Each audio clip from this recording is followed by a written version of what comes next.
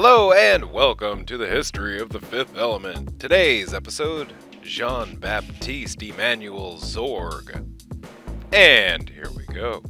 Jean-Baptiste Emanuel Zorg is the central antagonist of the 1997 sci-fi action film The Fifth Element. He is secretly working for the ultimate evil and is willing to use any means to reach his goals.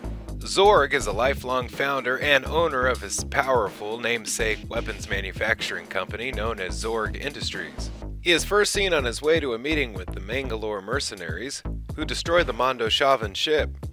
One of his workers arrive with a message suggesting that they fire employees in response to potential trouble with the economy. When Zorg suggests firing 1 million employees, he tries to argue that 500,000 would be enough, only to be met with a glare that sends him running off.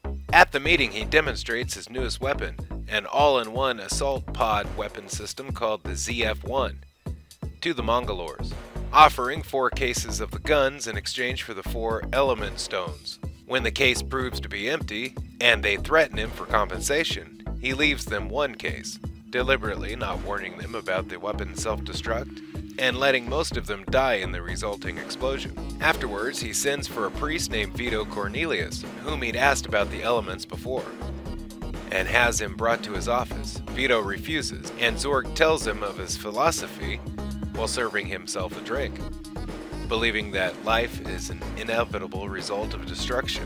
As he begins to choke on the drink's cherry, Vito counters that his so-called power means nothing to him when he is being killed by something so small, and saves him, prompting Zorg to spare him for the moment. Zorg then sends his assistant, Right Arm, to spy on the president, that they learn that the diva has the 4 elements. When they learn about Corbin Dallas winning a contest, Right Arm tips off the police, and Zorg sends him in Corbin's place. However, the police arrest one of Corbin's neighbors by mistake, and when it turns out that Corbin is already on the plane, he kills Right Arm by detonating his phone. Zorg later gets a call from Mr. Shadow, the ultimate evil, who demands the 4 elements and tells him that he will be arriving shortly. Terrified, he flies off to Floston Paradise himself, where he steals another chest from the Diva's suite, shooting Lilu in the process and leaving a miniature bomb to destroy the cruise shuttle.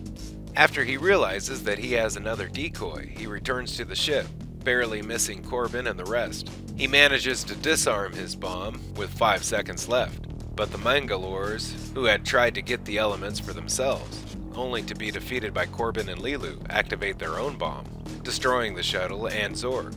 The original script had Zorg surviving, thanks to a protective force field in his ZF-1, but is stranded on a nearby moon. Zorg is one of very few main antagonists who do not meet the main protagonists at any point throughout the film. The reason why Zorg lost most of his hair and has a scar near his right eye, a limp, and possibly an artificial leg is never mentioned. It is mostly likely related to why Zorg is so terrified of Mr. Shadow in the scene where Zorg's scalp bleeds from underneath the skull cap.